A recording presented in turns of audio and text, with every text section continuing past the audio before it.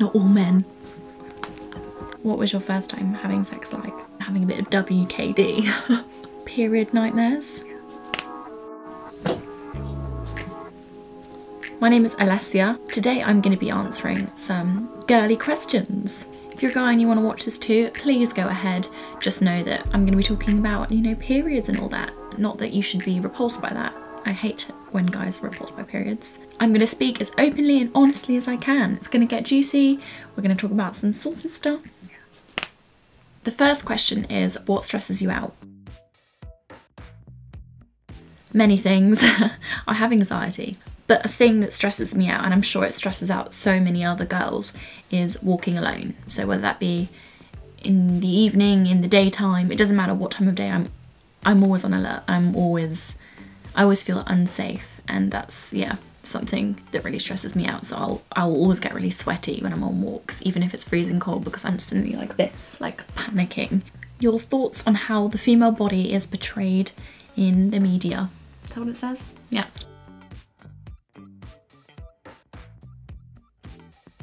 I have a degree in media and communication, and I did so many essays on this kind of stuff. There's this kind of learned behaviour and this pattern. Men treat women in very like harmful ways that, you know, that as if they're just, you know, a sexual object, something to be stared at and ogled at.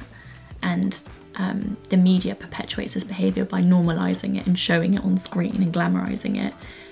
But also like vice versa, like young boys are learning to behave like this by watching films or TV series, and they're seeing it happen, and it's almost like applauded. It makes it normal. Men are taught to objectify women from such an early age, to stare and reduce women to merely a sexual object. I think the way that the female body is portrayed in the media is damaging and harmful because it normalises sexist behaviours towards women. For example, in so many films, there are scenes that are purely dedicated to showcasing a woman's body, not in an empowering way, but in like a really invasive way, like as if they're kind of like peeping around the corner. It's kind of like Laura Mulvey's male gaze theory, basically.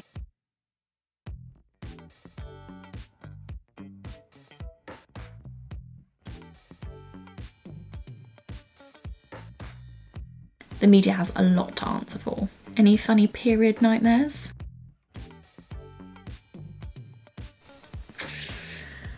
Yeah, I mean, this is very personal, but I started really late.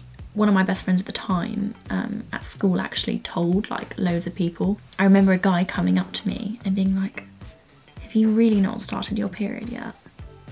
And I'm smiling now. I remember being distraught. I was so embarrassed.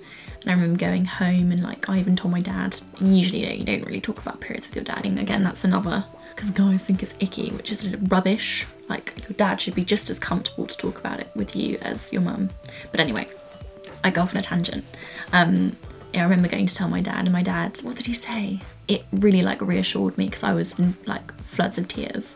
Oh yeah, I think he said, those who flower later wilt later. And it was just nice, it was comforting. I'm not saying there's any truth to it or anything. I say guys, like I'm generalising a bit, but a lot of guys, not all men, don't get me started.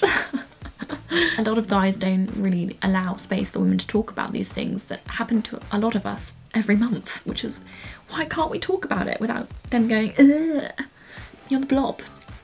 Get lost. Oh my gosh, I've just remembered when I actually started my period. That night I had like, I think it was my first, no, it wasn't my first, but I had a house party, and it was like a big party, like everyone had been hyping up for weeks. You know, I was planning on having a bit of WKD.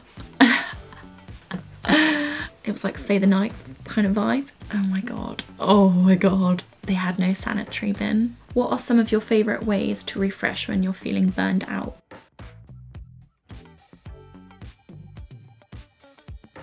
I kind of, for a while, I'll neglect the fact that I'm feeling burnt out, and I'll like keep being productive because I've got a productivity complex where I need to be doing stuff all the time, otherwise I feel super guilty. It is productive to relax and do things for yourself because then you'll produce better work later. Things that I do is meditate. I go for walks, really long walks with my favourite music, and I'll like envision myself living my best life.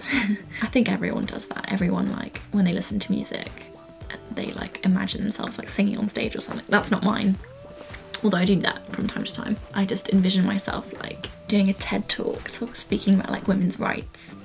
I also find like getting lost in a TV series is a really good way to kind of just like clear the negativity. Reading and researching is another major thing I do. And I'll just research something that I'm really like passionate about. Smell that reminds you of childhood. I love this. Britney Spears. Fantasy. It was in the really pink, quite cheapy looking bottle. Lynx, obviously. Every like F-boy in the school was wearing Lynx and I just fancy them all. Quickly name 2 female icons that come to your head right now. Emma Watson, Greta Thunberg. What is getting the coil like? I've got the Mirena coil, which lasts for 5 years. Mine has hormones, it puts hormones into your body. It stops or lessens the blood. So like my periods are pretty much non-existent. I kind of don't like the idea of putting hormones into my body. And oh my God, the process of putting it in was awful. It was horrible. I don't think I could do it again. It's basically like a plastic T that they shove up into your uterus. When they put it up, it's like this into your uterus and then they have to flip it. It's a pain that I've never felt before or experienced. I just did it at uni with the uni nurse and it was so quick. But yeah, it was horrifically painful. What are some of your favourite TV shows?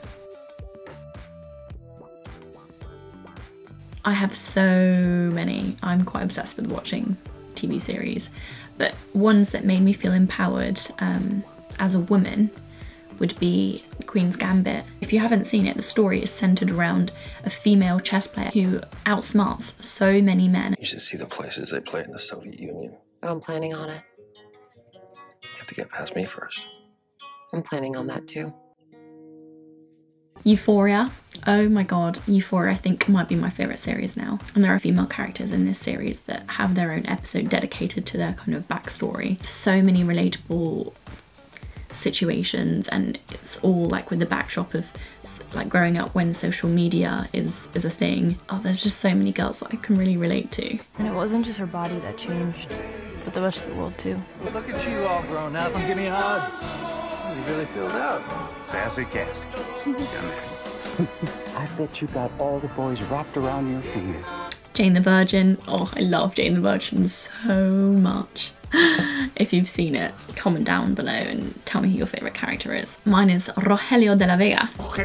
Does everyone like my bisexual sticker? Also talking of, there's some bisexual representation in that series. The first couple of seasons of Orange is the New Black. Oh, I was obsessed. This was a good few years ago when I watched it. Pussy, the character.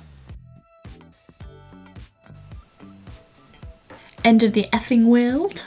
Don't want to swear. It's such a good series. The girl's called Alicia, which I always get mistaken for. Everyone thinks my name's Alicia and it's really quite annoying, but the character Alicia in End of the Effing World is she's quite unique. I really like her though. What was your first time having sex like?